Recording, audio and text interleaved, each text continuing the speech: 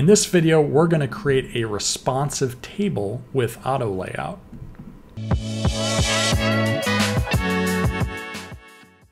All right, we're going to start by creating some text here. So I'm going to type out data, and then we are going to click Shift A to create an auto layout.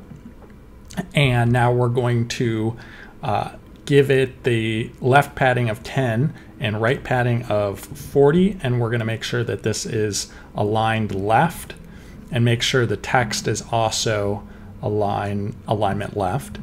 Okay, so now what we're going to do is duplicate this a number of times by clicking Command D.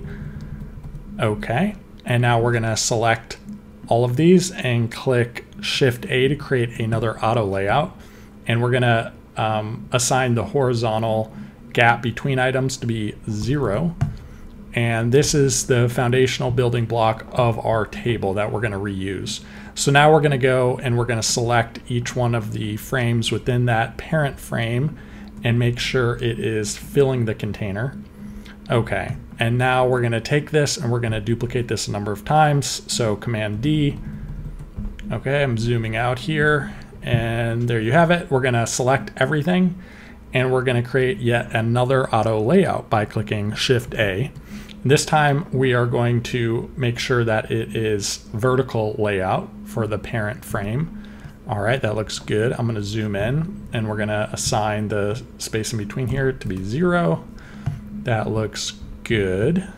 And now we're going to select each one of these rows, the frame, and we're going to make this fill container.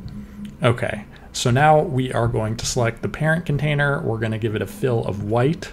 We're going to go up to the top row, and we are going to make that like an off-white kind of gray color. That looks good.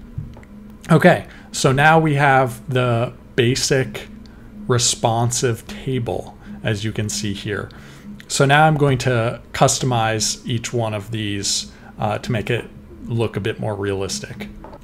Okay, so now I threw a bunch of data into our table, and of course this can be customized to look better and function better, but this is a good basic building block of creating a responsive table.